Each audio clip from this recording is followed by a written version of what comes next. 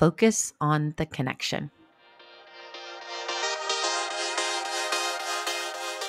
Hey, it's Nikki, Llewellyn Gregory, and you're on Gut Plus Science, a mentoring platform for people-first leaders of all levels.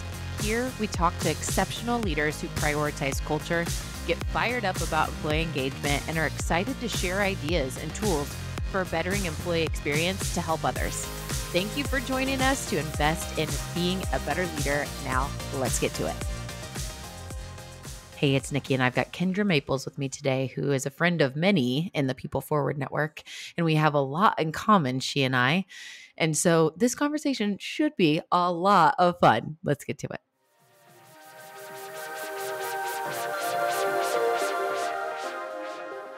Kindra, I am so excited to spend time with you today on a topic that you are passionate about, but I so much share this passion with you. Focus on the connection. That's what we're here to talk about today. First of all, welcome to the show. Of all topics, you chose connection as the key that drives engagement impact. Share more about why you chose this topic, why this is so important to you. So I went through a couple of things that I think are big when it comes to the engagement space, like communication, consistency, dedication, trust, all of these. And then I really thought, you know what, they all fall under the connection piece. And for me, it actually goes back to my background. So my background back in the day, right now I work with people, but in the past I worked with animals, and they're all the same. People and animals, it's all the same thing. It's all positive reinforcement and working with them. But I thought back to, my background and where it all started with working with animals. And you can't always verbally communicate. A lot of it is just through behaviors, but all of these things fall with connection. If you don't take the time to truly form a deep connection, whether it's an animal or a person, then the other stuff it's not going to fall into place if you can't be authentic with building those connections first. And, I think that sometimes people think of connection in different ways. It's like connection to someone is we met once. Connection to someone else is like I have 10 of those in my life. You know what I mean? And it's like, what is that? How would you define connection? What does it mean to you? I love that you said that, because I've had a lot of people that we meet one time and they're like, oh, I feel so connected, which is true and can be true. But how do you continue to keep that, right? Because if you never talk to that person again, then that connection just kind of fizzled and fades away, right? So I look at connection from more of the standpoint of it's one of the fundamental pieces of culture. I'm a huge proponent of building company culture. And so connection to me is not just the initial piece, right? Maybe that initial introduction was very authentic and very real, but then the continuation of what happens after that. And I feel like really understanding that we're all people. One of my favorite quotes is a Dalai Lama quote that is, we're all human beings, not human doings. And so I feel like that connects with all of this, right? You have to truly understand that you're human, I'm human. How do we form that connection, and how do we build on it and make it real? Yeah. Yeah. And as you're talking about this, as I said, I very much share this passion. I love to live this out.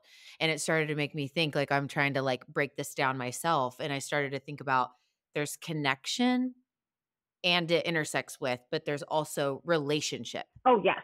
And so when I'm thinking about like sharpening yourself or helping yourself to be a good connector, but also like building connection, right? I feel like those are two different things. Like being a connector, having connection ability with someone, and then the stream of like all the dots that come together is like what I would call a relationship. Speak to that for a minute, like how that hits you. Like you said, it's the building blocks almost, right? It's going from the foundation and then building the pieces to get to that relationship piece. And it actually makes me think, so the other day I was watching a presentation from one of the folks from Ben's Bells. I don't know if you're aware of that company, that organization. They're fantastic, but they focus around kindness. And she talked about with our group the difference between being kind and being nice. And being nice is much more of like, you can be a jerk, but act nice. Being kind is more of that, it's deeper, it's intentional, right? So I feel like that with connection and relationship, it's those building blocks, right? To truly build, because it starts as the connection, and then you have the opportunity to really form strong relationships. So this episode could be for anyone. Anyone could listen to this episode and get something from it. It's right, like building connection with other people or animals or whatever. So our audience is mostly leaders, and so I want to speak into that for a minute. What does a leader who is great at connection, connecting with others, look like? Give us a story or example of that just to bring it to life. So, a couple of things that I would say as far as what that leader looks like first. That leader is extremely supportive, right? That's one of those leaders that's going to jump in and get their hands dirty to show that connection to their team. One of my absolute best mentors I've ever had was a gentleman when I worked at the San Diego Zoo. And that was a really cool time for me anyway, because that was when I was making that transition from animals to people. And one of my mentors was a gentleman who was very high up in his role in operations, Tim Roop. And he taught me it didn't matter what your title was. He was in meetings with big wigs all day long, but then he was setting up chairs with my staff and I for events. So he was very supportive and willing to get his hands dirty. But again, to our topic of connection, he made a connection with myself. He made it intentional to make a connection with my team. He didn't care that anybody was at any bottom level. It didn't matter. He was extremely supportive of his team. So I think supportive is huge for what it looks like for a leader. That connects with, I think they have to be human centered. So again, Tim, this mentor that I had, he knew that, yeah, we were a world famous zoo, but who runs the world famous zoo? The people do.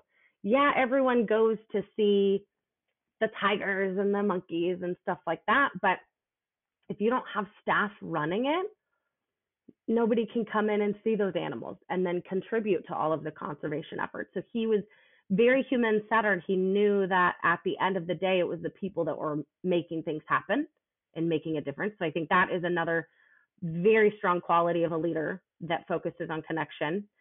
And then they have to be intentional. It's not something that just happens. Maybe after a while when you work at it, then maybe it just naturally comes to you. But again, with him, he was very intentional about the time that he carved out for everyone at every different level. And the staff knew it. They felt that they were important when he made it a point to come out and be setting up for events or whatever it was. He was extremely intentional with what he did and the way he supported the team. So supportive, human centered, and intentional. So good. And how do you advise if we like break this down? How do you advise people to start being intentional about connecting with others? Starting anywhere. I think that as long as they have that in their mindset, that, okay, this is an area I want to work on, as long as you're already thinking that, the next step is just trying it. It's almost like I would think of it as like fitness or investing. You know you want to do it, but you just have to take the step and talk to somebody who can help you learn about investing, or not only get the gym membership, but go to the gym. So it can start the moment they have that idea of, okay, this is an area I really want to focus on, then it's just a matter of just doing it. And then from there to deepen. So, hey, I built this connection. I feel like, we hit it off. It might sound like that. Like, I feel like we've got some trust. How do you then take it from that to then deepening the connection? What are those actions? Yep. So one of those areas I would say is constant conversation, constant connections, constant interactions, that will naturally deepen the connections. Again, when I worked at San Diego, I was making this transition from working with animals to working with people. But even when I was working on the operations team, I still had one macaw that I worked with because I was one of the lead trainers with him. But I was the one who carved out the most time. So at the end of the day, when other trainers were like, well, he doesn't do that for me, an example is I could put him up in a tree, knowing full well that he could fly away at any moment he wanted to. I would put him up in the tree, but it was like a little kid. I'd give him 15, you have 15 minutes, go play. And then I gave him the time and then I could call him back down. And other trainers were That like, is so cool. it's so cool. And other trainers were like, I cannot do this with him, nor do I have the trust that like he's not going to fly away. But I knew that I could because of the constant time that I put in. It could have been just sitting with him in an office while I was on the computer. It could have been scratching him, taking him out for a presentation at the zoo, but it was constant repetition of time and investment, right? So if you're a leader, obviously you're not going to be scratching them, but it's constant, right? So it's virtual calls, set up lunches. If you're virtual, find other virtual ways to connect with them. But again, it's constant. Whatever it is, you're doing it over and over. And the word when we were first starting out and we were talking about like connection, connector, relationships, all of that. And I was just trying to like do my own dissecting of that a little bit. Here's something that keeps coming to me. And then when you were talking about the macaw and the tree, the word is meaning.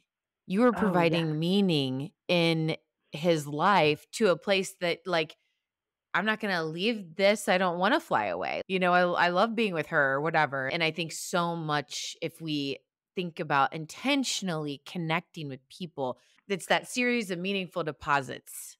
Yeah. And I think that connects to what the gal from Ben's Bells was telling us, right? That difference between kind and nice. You can be nice, but the meaningful piece is the kind piece, right? So making sure those connections aren't just another block on your calendar, right? Oh, I have to call this Yes, check the person. box. Exactly. I'm not just checking the box. Oh, I have to call Kindra and see how she's doing because she told me to work on connection. It's behaviors. People can tell when you're authentic and when you are forming, like you said, those meaningful pieces. Yeah, totally. So talk about how you practice connection in the work that you do. Some of it is, again, it's continuous, right? And I have to do this in my work life, but I also have to do it in my home life. I'm a calendar person. So some of this stuff, it maybe does have to go on the calendar. And it could just be a reminder that I need to write a note to a friend. I actually have a stack of cards here. I know that I have to send these notes because that's my little way of sending a message to let them know, hey, I'm thinking of you. And if it means I have to put a reminder on my calendar, then so be it. I have to put a reminder on my calendar. And then along those lines, it's phone calls, it's check-ins. You and I were just talking about an event that you wanted to send a message to somebody and say thank you. And you said, oh, I keep getting caught up. That's one of those moments of Yes. connection. When you're thinking about it, just do it, right? Whether it's a LinkedIn message or Instagram or whatever it is, right? Just do it. And those are those little pieces of connection. Okay, you said something that now I'm like, "Oh boy, this is I bet the deeper thing here, the deeper thing." So I said, "So talk about how you practice connection in your daily work." And you said, work could be all the things we do, like could be dishes and picking up kids or whatever, right? But you said the clear distinction between like work life and home life. So, Mm, what's way harder? Home life. In the work, you can do some check the box even at a kindness level, let's be real, right? yeah. Like you can be a kind person, but you're not like you don't have the depth of the depth, right? You like all the things. But home life is like that, like, okay, the onion is peeled to the core. Oh, yes. How is that different from say someone is listening right now and they're struggling with a child to connect with? Say somebody is, struggling with it's holidays and they're just struggling with like the connection piece. Like, what would be that advice in that realm? Those are relationships, whether or not sometimes they're good or bad, whatever. What do you have to say there? I need this advice right now.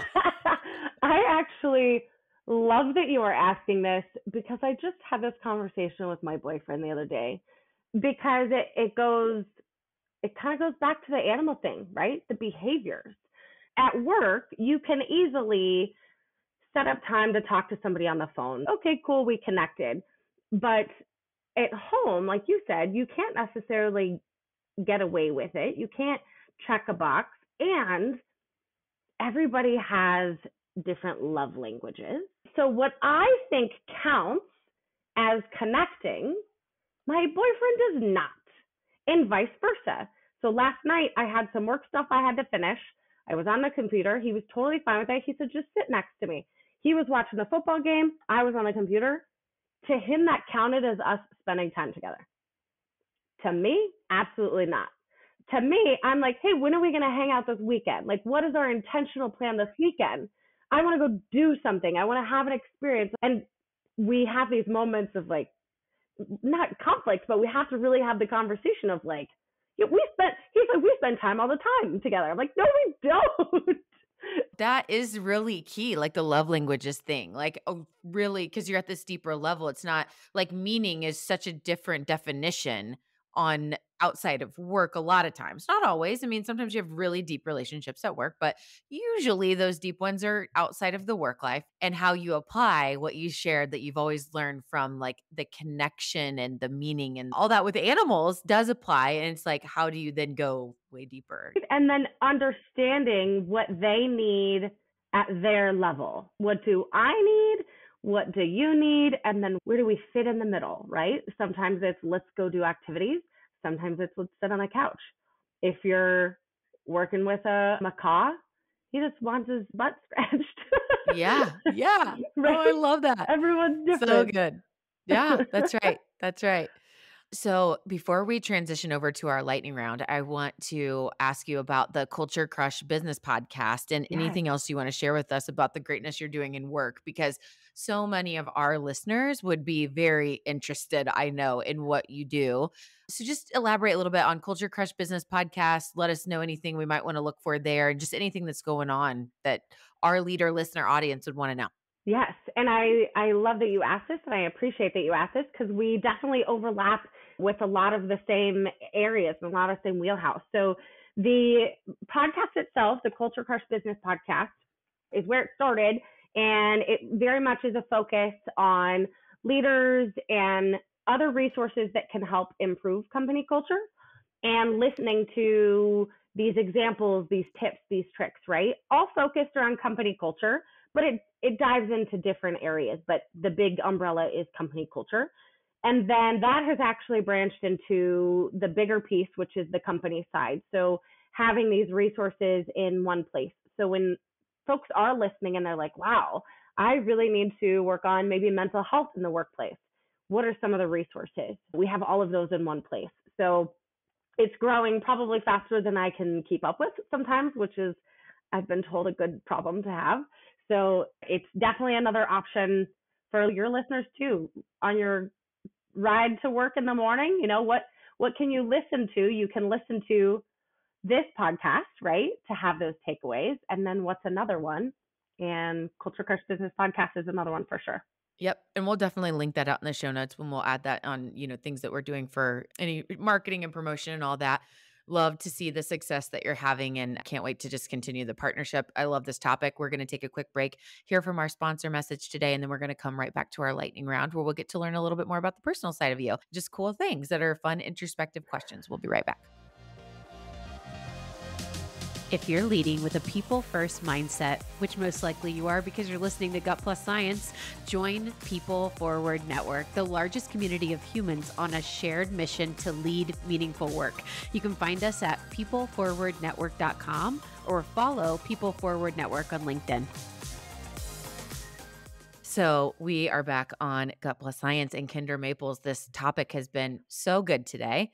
Loved it. So our lightning round, it just gives us an opportunity. Actually, I really appreciate this to connect. I to love to it. the purpose of it is to like build a relationship and to connect. So the first question that we always ask, we ask the first and the last question always. The middle ones always change. Okay.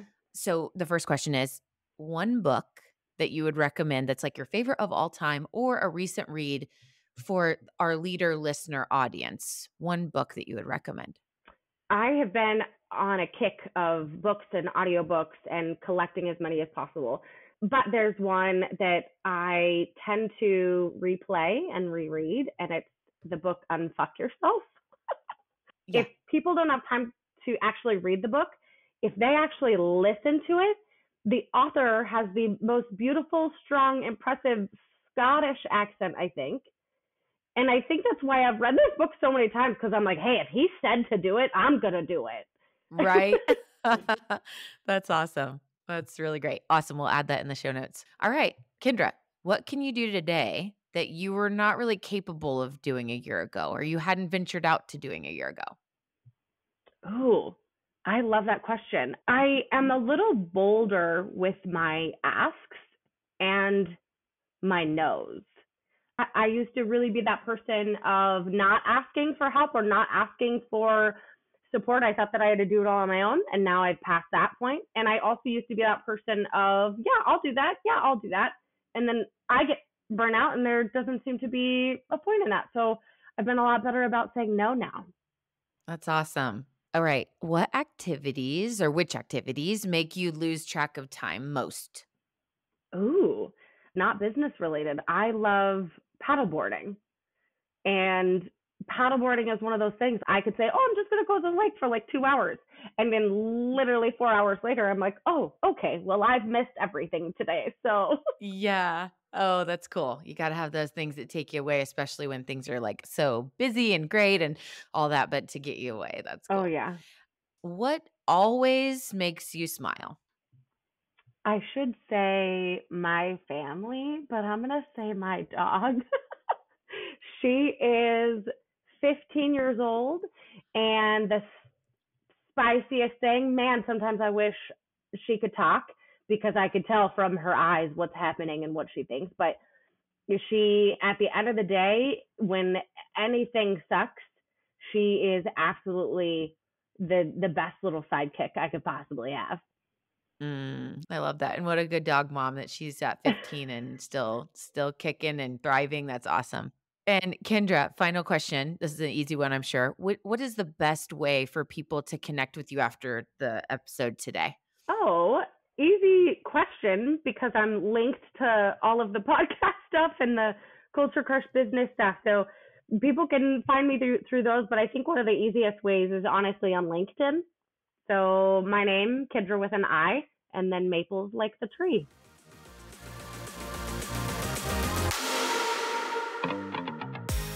Truth you can act on from my conversation with Kindra Maples. Number one, connecting with others is an intentional effort. It might become a habit over time, but man, that takes a lot of time. We must prioritize our connection efforts intentionally. Lots of examples in this episode to try that out. Supportive actions propel connection. So think about and reflect, what are the supportive actions that I do? Because those I need to do more of to propel connection. Human-centered mindset is what wins when focusing on the connection. The human first, people first. Love that. And finally, reoccurring times to meet, to make deposits and grow the relationship is so key. So as you probably heard on many other things that I've shared, like calendaring things, put them on the calendar. Life is fast and we have to have reminders. And Kendra talked about the importance of reoccurring and just continuing the cadence of developing that relationship. And she talked about a way to do that, throw it on your calendar. I don't know any other way really, but making sure that your reoccurring efforts are happening to deposit and build those connections. We'll see you next time.